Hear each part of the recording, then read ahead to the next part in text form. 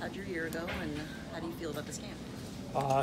Year was a little bit up and down for me personally. The team did a great job. I was just kind of supporting the guys and, finding my role. I think this year I matured a lot personally, just, finding my way to support the team in any way I can. And then, I felt I had a really good camp. Obviously, the 3-on-3 is tough for goalies last night. You see a lot of odd man rushes and stuff like that. But, I felt really good today. I thought it was a good bounce back for me.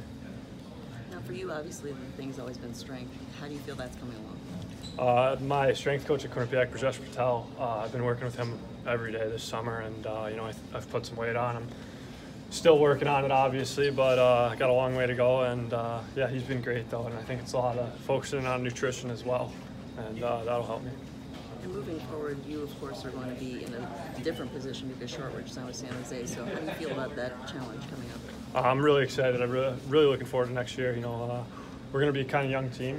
We had a lot of freshmen last year coming in. We're going to need them to step up and be big-time players for us in their sophomore years. But I really like our team, and I'm really looking forward to the challenge.